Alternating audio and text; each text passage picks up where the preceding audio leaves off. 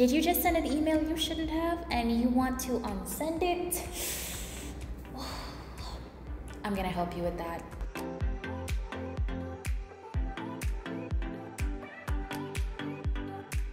My name is Victoria and I'm one of the amazing content marketers here at Mailbird. And if you want more videos like this or helpful tips on how to improve your business or online productivity, click subscribe and join the Mailbird family.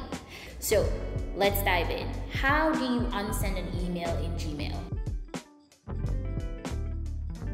So here's how to unsend an email in Gmail. Whether you have a Mac or PC, the same instructions apply. All right, so first thing, you're gonna log into your Gmail account. You're gonna go into settings. Once you've gone into your settings in general, I want you to go and look for Unsend. You're gonna see the Unsend option right here, and you actually have up to 30 seconds to send a cancellation. Click 30, get the maximum of time that you need to unsend something.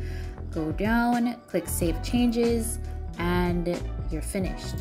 Then I want you to go into your email that you're gonna do. So how you would unsend is, let's say you're typing an email. For some reason, you've accidentally sent your email off. Let's say you click Send, and to the side here, Undo. So you have a couple of seconds to click Undo right here. You've got to do it. So I'm going to do it again just so that you see it. It's going to be on your left hand, the lower left hand side. I'm going to send the email again. Whoops, Undo. And that's how you can unsend an email on Gmail. So one of the pros and cons of this feature is, well, the pro is you can instantly unsend an email as soon as you sent it.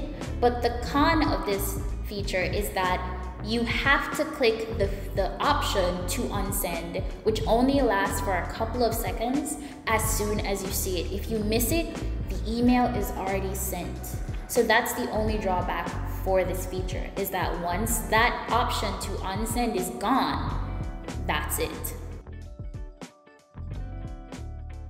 And you might want to ask, can I unsend an email by deleting it? No. You cannot unsend an email by deleting it. You're just gonna delete it on your end, but the person who receives the email is gonna get it on their end. So whether you like it or not, that email is sent. It's just that you're just not gonna have any record of it in your inbox because you've deleted it or you've moved it to trash. But if they decide to reply to the email, then you're probably just gonna get the reply without much context of what this person is replying to, but you'll know because you tried to delete the email. So you gotta be really careful with how you send your emails, watching out for errors, making sure that you click the right button, because I know sometimes we're so busy working and we're trying to get everything done. We make these mistakes, which is probably why Gmail created the unsend option.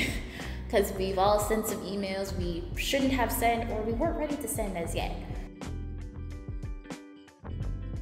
And if you're a Mailbird user, you can also access the Unsend email feature in Mailbird. And Mailbird allows you to manage multiple emails and multiple accounts in one space. It's an award-winning email management system. So of course, we'd allow you to unsend emails whenever you need to, but the same amount of pros and cons still apply because you are still using a Gmail or Outlook account through Mailbird.